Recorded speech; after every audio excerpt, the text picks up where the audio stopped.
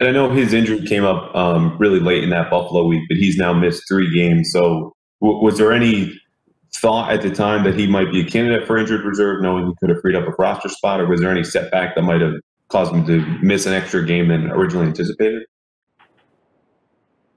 Yeah, well, I think if we had known he would have been out for, you know, a certain period of time, then that would have been an option. But um, as I said, he's worked hard to get back, and he's making good progress, and we'll see how things go here this week and next week and so forth, and see where it takes us.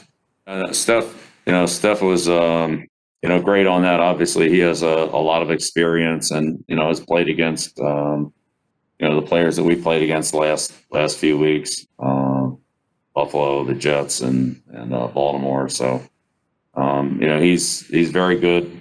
He prepares. Like he's going to play, and helps the other players that are going to play with things that um, you know that he's familiar with, and can give guidance, and can teach from. So Steph works hard. He works hard to prepare himself, but he's a good teammate, and he works hard to help those. In this case, that we're playing in his place, or help those guys that are playing with him when he's playing, that maybe he's done something that they're doing, or covered a guy that they've covered, and can help implement that knowledge to to the other person that's doing it.